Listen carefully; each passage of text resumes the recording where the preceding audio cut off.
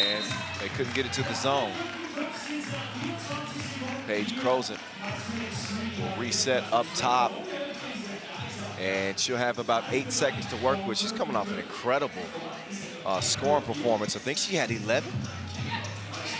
My memory serves me. I'm going off my memory. You got she had 10 plus, but can't get to it right now. And they couldn't get to that rebound. Vivi with the right to left cross. She didn't have the right flavor sauce as she missed it. Good defense here from Burundi, but she hooked Michelle Plouffe.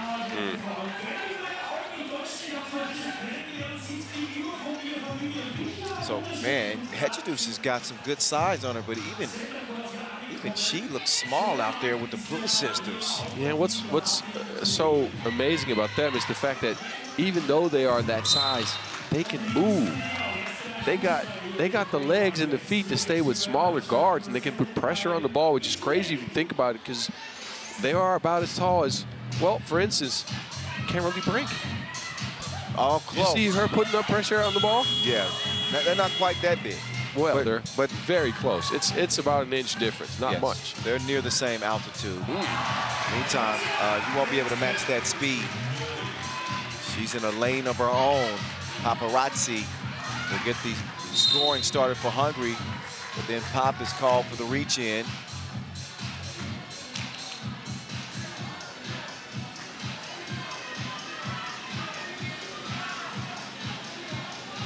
Final game in Pool C.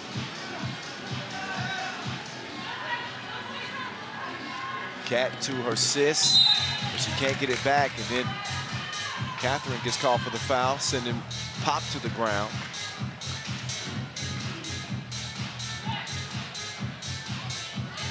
So Canada has looked better, I would say, Boz, but much like I was speaking about the American team earlier, I still don't think we've seen our best. Meantime, that too was money from Claudia Pop. She's been looking good this whole tournament as one of the top scorers. You think back to that lights out shoot performance she had against Mongolia. Let's see if she's got the magic touch in this one. Hungary are up early, 3-zip. Here's the zone. Going to work on Burundi. Turns around and the soft touch. Burundi baseline. Faking, but not making. Kat will hand it over to her sister. Foul called on the shot attempt. And that will put Catherine Plouffe on the line. 4 early fouls there too for Hungary. They're being a little bit too physical right now, trying to stop the Canadians. It must be a little bit of desperation though, because they know they have to win by more than 10 points, which seems like an improbable task against this Canada team, even though they haven't been clicking. Oh, offensive foul. And Michelle got a shot to the chest plate. So she's grimacing as she will take a trip to the bench. Bosch Spice, Paparazzi, top of the key as we get back in it. Kat out to the zone. She's in the zone. 4-2 as Paige continues to put on a show out here. Don't let her get another one. Well, that's all right. Paige misses it. Excuse me. I gotta use my cough button, I'm sorry. No, don't worry about it. Paparazzi is a no. But she does track down the rebound. She's got a knack for that. We got a foul red.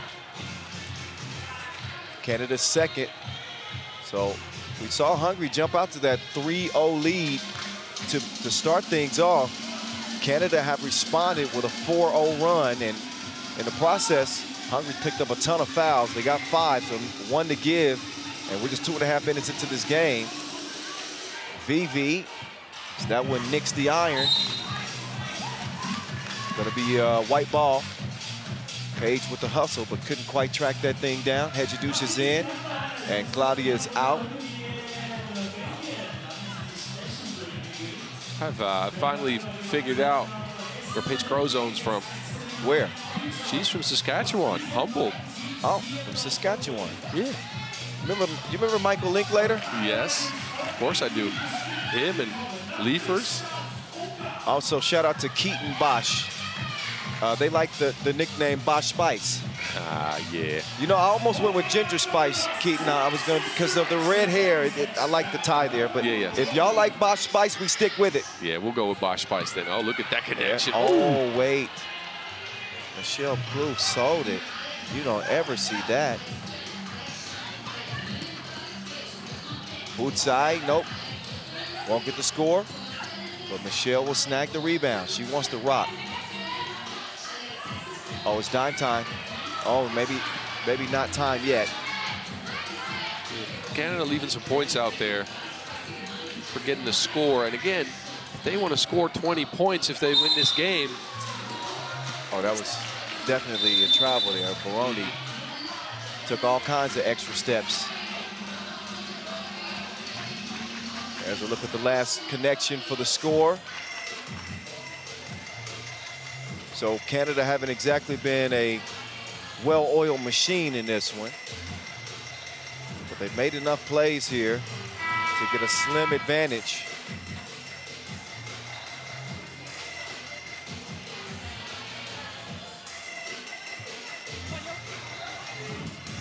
And again, nice crowd. World Cup here. Vienna, Austria is going down. Let's get back to it. Offensive foul. Was she turning as she set that screen? Yeah, probably a little bit. Maybe she put a hand out too. You can't screen with hands. Get another look at that. Yeah. Oh, that she hip checked her a little bit. Yeah.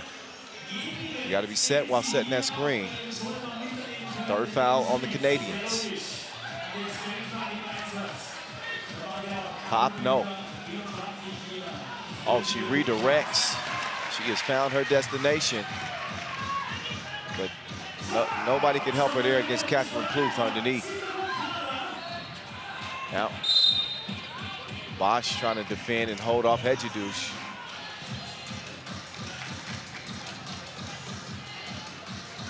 Crozon is back in.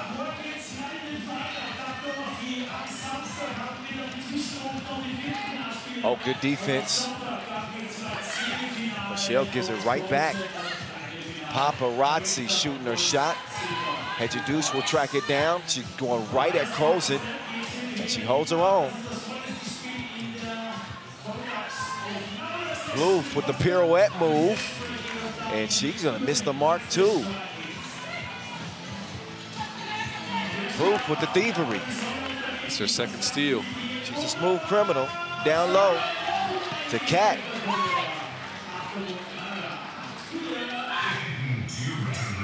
Pop. Couldn't get the midi to go. Canada with a 4-point advantage as we get closer to that midway point. Again, big stakes in this one. Cat could cash in on the dream shake. But Hungary, they need a win in the worst way just to stay alive and have some hopes of moving on to the play-in game. And with a win and at least 20 points scored, Canada can take over the #1 seed. A win is going to secure them a spot to continue to play in the elimination rounds. At the very least, because they would improve to 3-1. Hungary's 6th foul will put Catherine Plouffe on the line. She led the field in double-doubles, averaging an impressive 5 points and 6 rebounds per game last year in Antwerp at the World Cup. And represented the Canadian national team when she participated in the 2014 World Championships. She didn't represent so well at the free throw line. Right, not in that layup either. Got her own rebound and just missed the bunny.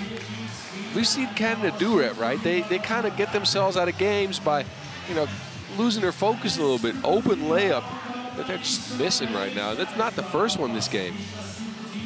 Yeah, they are about as dysfunctional as the Sopranos right now. You haven't seen that series, have you? I have a long time ago, though. All right. I'll try to make my references more current for you. What? I mean, I know some older series in them.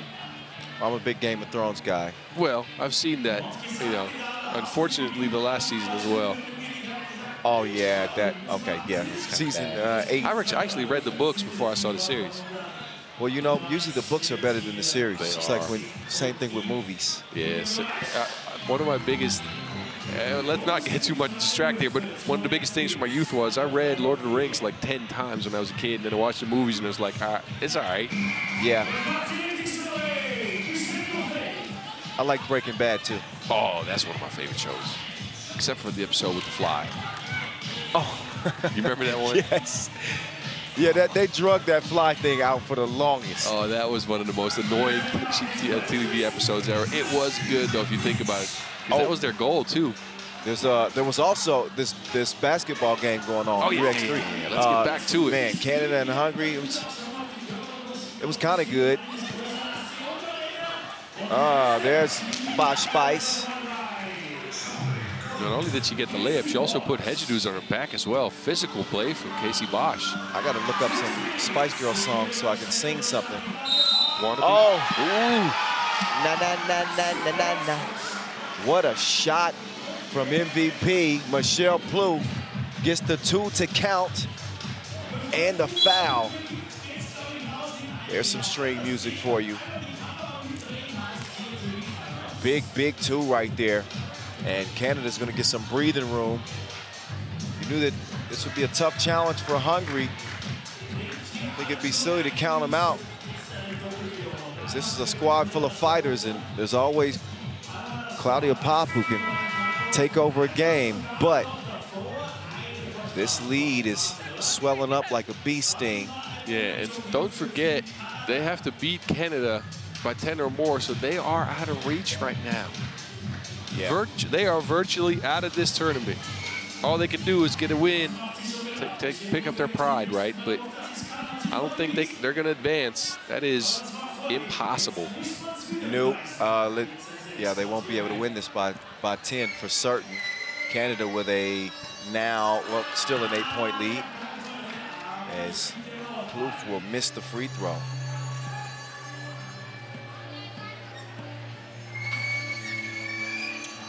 She says, give me a second chance. And that one lands for Rondi. No stroke from her. Yep, cue the Sam Smith. The writing's on the wall. Nice. You know that song? Yes, I do. Okay, no, you can't get to that Sam Smith. Not day 3. No, you cannot get to that Sam Smith. I know, it's a few octaves too high for me.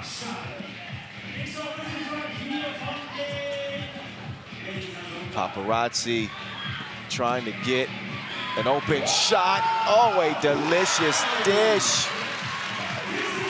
Hedgedush is able to finish it off. She says, "Casanum sepan." She delivered that paprika right to Hedgedush. Oh, what you know about that paprika? Oh, it's so good. I'll make that at the house, trust me. I'm a little bit of a cook now. Oh, yeah? Yeah. Also make a mean Korean chicken, but Korea's not here, so let's leave that one out. See, I would say, let me try some, but I'm not afraid to tell you it's nasty if it's nasty. All right, you go ahead. And then you can come back and tell people it was good. You know what else is good? Pop shot. Yeah, but the score ain't. Nope. Hungary fighting for all their worth, but Canada is outmatching them right now. And I think Pop's run out of gas. Look at her. Plouffe is going to make that one count that time, but this one's going to be a done deal. 10-point lead for Canada. If the score was reversed, they'd be going wild in Hungary right now. Oh, the zone. She hit that one from the O-zone. Way out there. Milky Way. Okay, I'll stop. I'll stop. I get carried away sometimes. Yeah, that's all right. That's that creativity of yours. It's all good. I'll show myself the door. Don't worry. We got one more game. Just stick around for that one. It's going to be a good one. Oh, you're right. Puerto Rico and Belgium. Mm-hmm. That's on deck in the men's competition. I'll bring out my alter ego to Rubber Band Man again and try to see if we can make sense of that pool. Well, this one's going to be pretty well settled, although let's keep an eye on it. I mean, Canada's obviously targeting 21. That's the goal each game. But 20, because they have that head-to-head tiebreaker over the United States.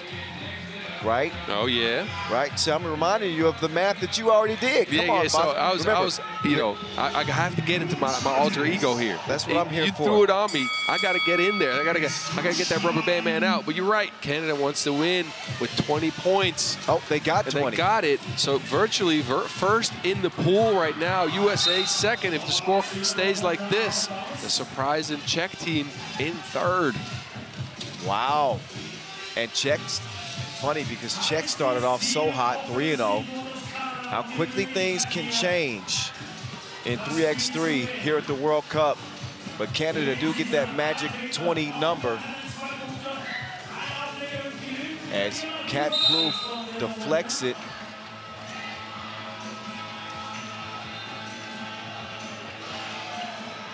But you know, Boz, not to make things more complicated, but now that I think about it, right now, Canada is tied with the U.S. in terms of total points scored. In a three-way tie, the head-to-head doesn't matter. Mm-hmm. It may come down to ranking. Oh, you're making it crazy. No, right it may come down to ranking. Yes, and then we would have USA first, Canada second, Czech third. Wow. Yeah. See, that was my experience kicking in because I'm sitting there thinking, I'm like, wait a minute. I forgot about that one. Yeah. Right. Well, Canada can save us the trouble if they just get a score in the next 50 seconds, and then it won't be any argument because they'll have more points than the USA. And it looks like it's just a matter of time. They want to get it to the zone and just not quite in it. Hungary's still fighting, but they're just outgassed and outmatched right now. Oh, I don't know why they're shooting twos. I don't think that Canada's math matches our math. I think if they knew that 21 is what they really need, they don't need 22, but they can't. It's not going to be a three-way tie score-wise, though, as far as points. Czech's already below the U.S. Right. So it would be the U.S. and Canada tied in score. Isn't that when they go by the win for Canada over the U.S., though? No, three-way tie. First tiebreaker is total points scored. Yes. And at least on the Pro Tour, it then goes to ranking. Somebody help us, man. Somebody with a bigger math brain than me come out here and help us. No, that head-to-head only when it comes down between the two squads. Let's see if they can get it done. Yeah. All right. So that conversation we just had meant nothing. It is going to be Canada that are going to take the top seed in Group C, wrap it up 3-1 with a runaway win over Hungary, who we will say Kasanam, but also Siesto. Goodbye to these ladies who played hard, but their tournament would be not